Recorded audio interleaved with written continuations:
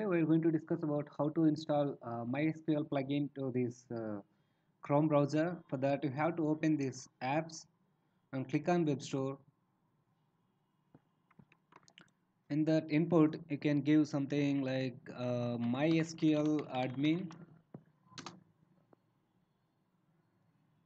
The very first Chrome MySQL admin, right? Click on this Add to Chrome and click on Add App.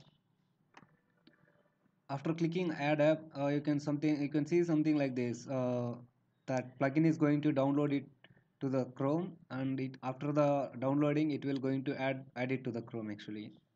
So now it is going to add into the Chrome.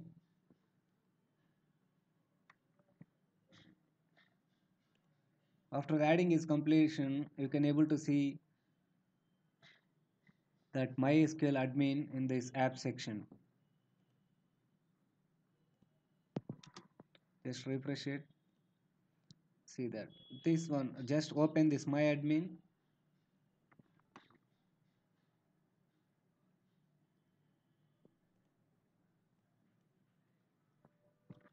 Here you have to set the properties of MySQL properties, what you install in your local machine, and I'm just giving the name as MySQL. You can give any name for that, and localhost is the host name, and username is root, and password also root.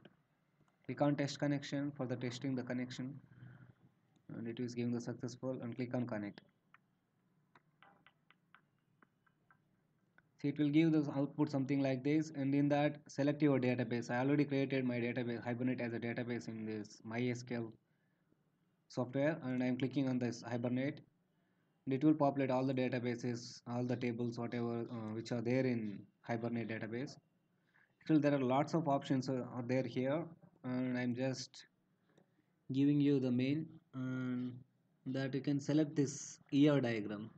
It will going to create all ER diagrams for all the tables which are there in Hibernate database.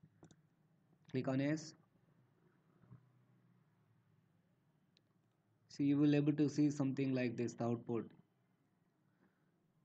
All the tables which are there in Hibernate, and those Hibernate tables are those Hibernate corresponding ER diagrams are created, and in between that something few lines are there, right? These are nothing but the relationship between those tables.